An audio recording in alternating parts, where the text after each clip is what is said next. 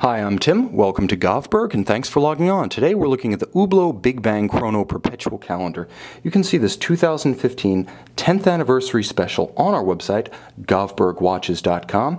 And if you enjoy these videos, please subscribe to our app, Govberg On Time, for the latest news, views, and reviews of luxury watches. Now, on my wrist, 6 1/3 inches, 16 centimeters in circumference, you can see that the Chrono Perpetual Calendar is the classical image of the Unico Big Bang. Now, the Unico is just a bit larger, brasher, and a bit more extrovert than the original, first conceived in 2005. For 2015, the Unico was upgraded with a perpetual calendar to create the anniversary model that you see here. Now, this variant in titanium wears light on the wrist, but it's imposing in size. 45 millimeters across the round of the case is more of an academic measurement. As you can see, there is no round portion of the case across which to take that diagonal measurement. Now, in terms of thickness, the perpetual calendar does add to the girth. 17 millimeters, you're not going to get this underneath any kind of tight sleeve or cuff. And from lug to lug, it's, again, quite imposing. 57 millimeters from the flank of one lug to its opposite number. The watch is huge, and unless you have a wrist like Shaq or a card-carrying lumberjack, the bottom line is this thing's going to look big on your wrist. So if you're into the oversized watch look, feel, and vibe, this is a great choice because it's as refined on the inside as it is brash on the outside.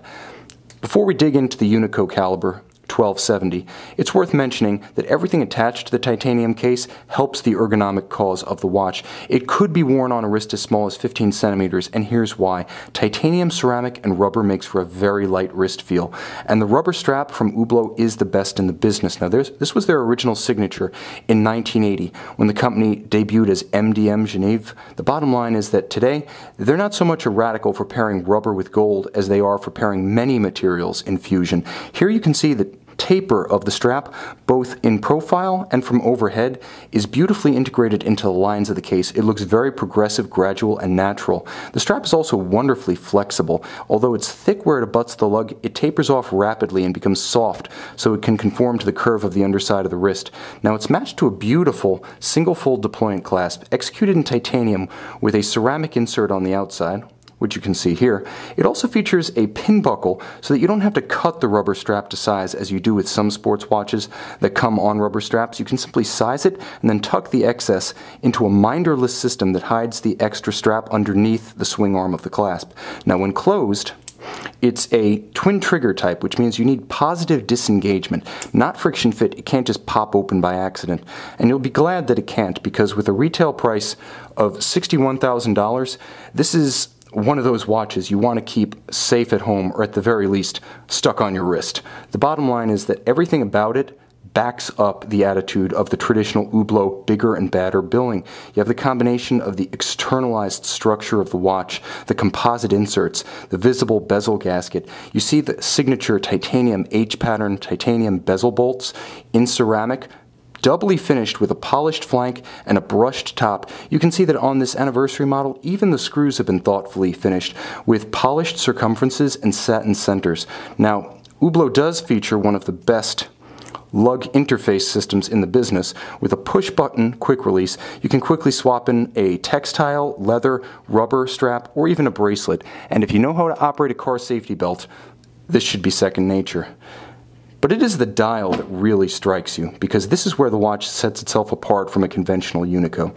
Now, you can see there is a second sapphire beneath the cap sapphire, and that forms the platform for all of the sub-registers, as well as the applied hour indices, all of them seemingly floating above the caliber 1270. You can see that there is a day, date, month, and leap year indicator for the perpetual calendar, as well as a unique moon phase, where you have two moons, one underneath a bosom-style frosted or smoked sapphire. So it's a bosom-style moon phase, and you have two moons. One is always visible as a ghosted outline beneath that smoked portion. Surprisingly subtle and surprisingly poetic for Hublot, a brand that's not known for either quality. And on the case back, you can see the rest of the show. The caliber 1270 is a remarkable in-house execution by Hublot.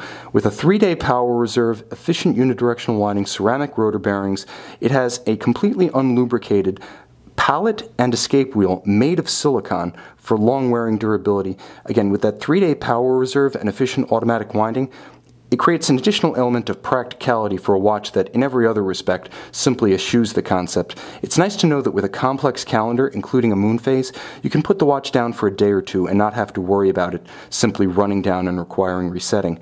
And speaking of resetting, Hublot has integrated a very clever system of pusher correctors, because at first glance you simply don't see them. It's only at second or maybe third glance that you note that the bezel gasket has been hollowed out to make room for the pusher correctors along its flank. It's one of the cleanest treatments of independent correctors that I've seen on any luxury watch at any price point in any genre. You can see this unique combination of Hublot Unico Movement Perpetual Calendar and Big Bang style and buy it on our website govbergwatches.com.